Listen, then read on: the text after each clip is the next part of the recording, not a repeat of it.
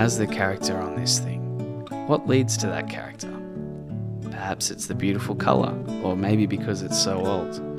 Or maybe because they just don't make these things like they used to. For me, it's a tribute to a simpler time, a simpler way of doing things, appreciating the craft. This is my antique billy made by Willow a really long time ago, and I'm going to restore it to new and use it in my campfire cooking kitchen. I'm making a series on that campfire cooking kitchen, and this video is going to be part of it. I'm using a concoction, a 50-50 mix of molasses and apple cider vinegar. Molasses has got chelating agents in it, which means it binds with the iron oxide to make something that's water soluble. And meanwhile, the acids in the vinegar attack the iron oxide. So how does one accurately measure out 50-50 molasses apple cider?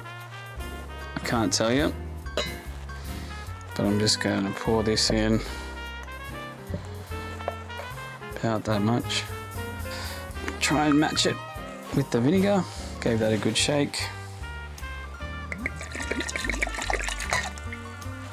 I might try to thicken that up by adding a bit more molasses.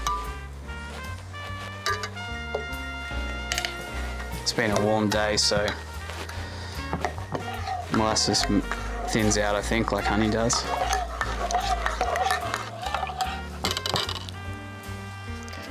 All right, folks. So like any great plan, it didn't survive the heat of battle. What I'm trying to say is I forgot to press record on the camera for the final bit yesterday. This is how it turned out. I've got the mix sloshing around in the bottom there, and the same in the lid here. The viscosity was just too low. What I wanted to do was push cling wrap down and kind of stick it all around the sides so that it was evenly covering the whole inside. But I just couldn't get it to do it because the mix was so thin. So I'm gonna try it again, leave it for another 24 hours, but this time molasses has been in the fridge. I'm gonna do it and leave it inside in the kitchen so that it's more temperature controlled and not so hot. And I'll also use a bit less cider vinegar so that it's not as runny. That's the plan.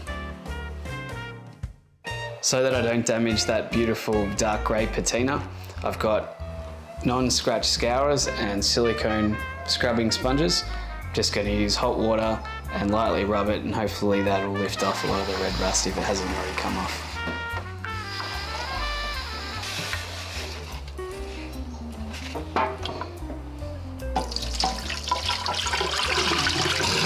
Oh my gosh, it looks so good already.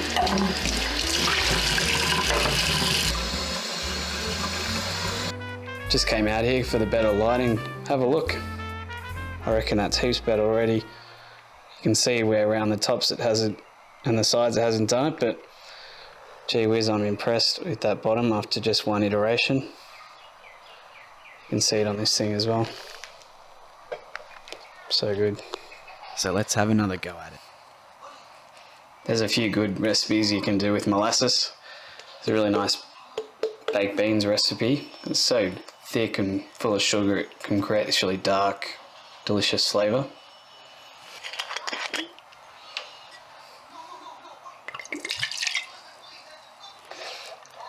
My sister used to live in Bundaberg, and when I was up there we did the rum distillery tour, the Bundaberg rum distillery, and molasses is just milled sugarcane, which is basically the starting product to make rum.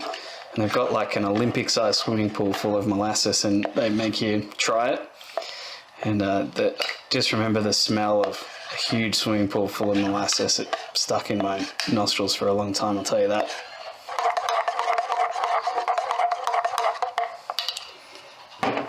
I got this recipe for restoration from Andrew, who along with his wife Cora-Ann, they own Strange Restorations in Sydney. They specialise in taking on restoration projects that no one else will touch, and they also have collections of wares that they lease out to film and TV and theatre. As an example, they provided collections for The Great Gatsby, the film, and also the Australian TV show Further Back in Time for Dinner, to name a few. I've put a link to their website below. They're a really interesting mob. And Andrew, your charisma is infectious. thank you very much for your expert help and guidance.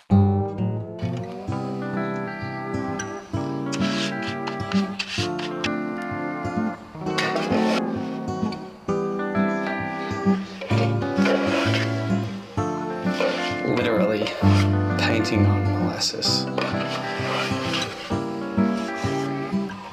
This is a tin of diced tomatoes and it's just shy of the diameter. This is about 100 mil and the billy is 120 mil.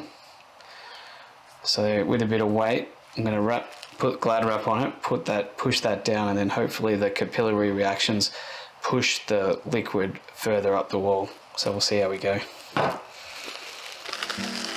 It's so bloody sticky, it all just sticks to the edge.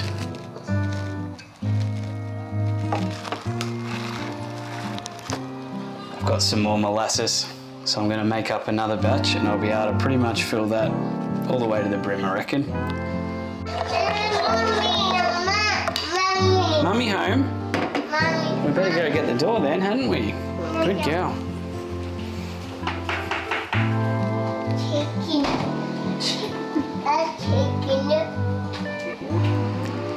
I mean, I don't throw around the word genius very often, but you know, when it calls for it. So that's it, guys. A billy full of apple cider vinegar mixed with molasses. Oh, and don't forget the tin of diced tomatoes. And we'll leave that for 24 hours and wash it out and see how it looks.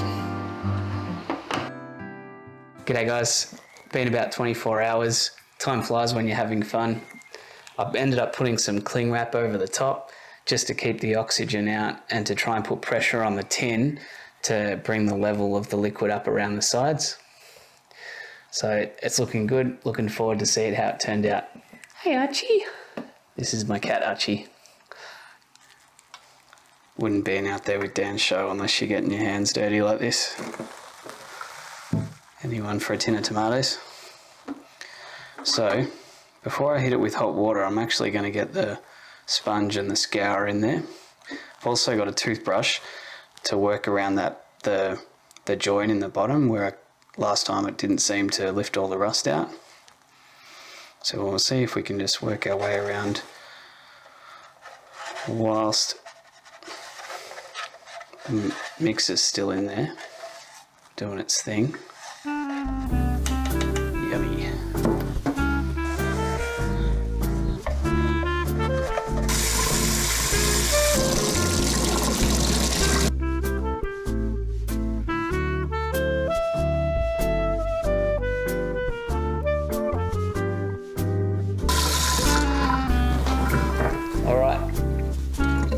See it that well from here, but that's looking absolutely awesome. Let's go have a look outside.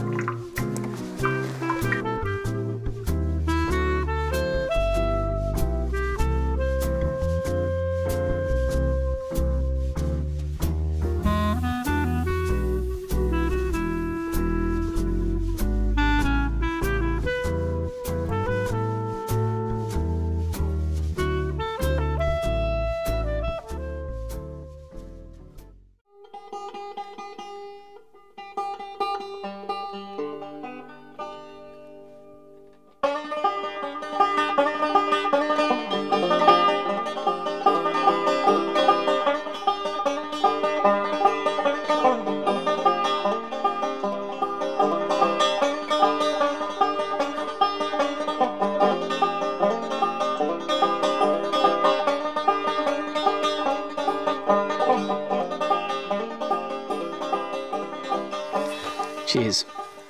You might recognise Willow from the blue coolers and ice boxes they're known for now. They're widespread in supermarkets in Australia. You probably don't know though, is that they're an Australian owned family business and they've been in business since 1887 making tin cans. They diversified a bit in the war, making ammunition and essential packaging for the war effort, and these billies were made between about 1920 and 1950, and after that the business took a steer towards plastics. They diversified a lot in the last 50 years or so as well, with the invention of heat beads. So Willow invented heat beads, and also at one point they had the largest headcount of deer in Australia. So that's a pretty diverse portfolio of interest, if you ask me. My favourite bit of trivia, though, is that at several points in history, there's been 3 Ralph Wilsons all working in the family business at the same time, including the CEO. That would get confusing. Here's a few other bits of Willow stuff. This is a biscuit tin that was owned by my grandparents. And I came across this the other week because I guess I had my eyes out. Mum's measuring cup, which he uses to this day. So thanks, Mum, for letting me borrow it for the video. She says this is an extra good one because it's got the conversion of weight approximation to the volume. So that's really cool. I'm pretty stoked with how this has turned out. You know, I've managed to protect the beautiful patina, that dark grey colour on the inside and outside, but just take off that red rust. It's safe to drink out of, and I'm going to really try to look after this and see if I can get another, like I say, 50 years out of it. We'll see. I'd be keen to know if any of my viewers have got any Willow wares laying around, so let me know in the comments if you got something like this in your garage or kitchen.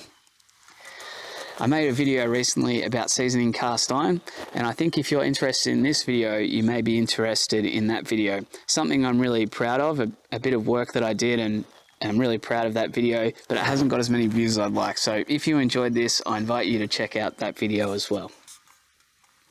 In the next video in this series, I'll be talking about all the bits and pieces that's gonna go in the camp kitchen. So I'm gonna lay it all out, go through everything and talk about what's going in and what's not. So that should be fun, and I hope you can join us. Like the video if you enjoy it, and I'll see you very soon. Thanks very much. Bye.